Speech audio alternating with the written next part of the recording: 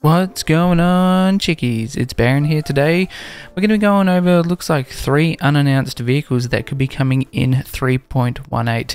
So as we know, we've got the Drake Vulture that has been scheduled for 3.18, and we haven't really got any other vehicles scheduled as such. It looks like the Corsair could be coming out later. It might be coming out Q3. They could be releasing it Q4, maybe Q1 next year, bring it out with CitizenCon, give us a little bit of something to look at and just sort of give us a rundown. But I was looking through this, and I usually look through this. I haven't looked through it in a while. It looks like we could be getting 3 new vehicles. So one of them could be a ground vehicle. The second one there for 19 weeks could be a spaceship of some sort, a ship. The one for 31 weeks, I would definitely say that's a ship as well. It just seems like they're trying to push some content for us.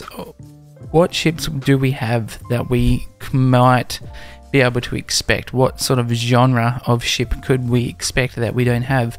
We know that when John Crew came on, that when they go to release ships, and if they can't meet the release date or the deadline for some ships, or if they don't think they have enough ships to release for that quarter, they will then go and bring some straight to flyable, which it looks like that's what they're going to do. We know we've just gotten the Centurion as well, which has, you know, just gone out for an LTI token and sale. So if you want to get one of those, I don't know, I'd recommend getting one. I don't know if I would like go out of my way to just get one, but if you think you can have one and you need one, definitely maybe go have a look at it.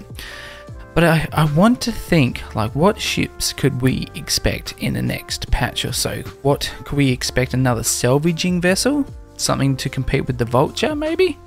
Maybe something a little bit smaller, maybe something to process the salvage itself so that we can use the materials from said salvage. Now, I know it can sort of process it through the Vulture, but we've got something like the Experience for mining, but do we have a dedicated ship for salvaging, refining the salvage that you will get, like the metals in it, all the stuff that you would need to then build like a base with the Pioneer or something, or be able to then sell those trace elements to a refinery or sell them to a vendor to then make a little bit of money out of it. It just seems like it could line up perfectly with that. And then there could be a ground vehicle as well, something like the Mule but a little bit bigger. Maybe there's just so many different possibilities. It's just weird that there's one there that has got two teams on it. It's taking 3 weeks, which obviously is only audio and visual effects, where the other one's sort of going through a little bit more work as well. So they're going through the vehicle content teams.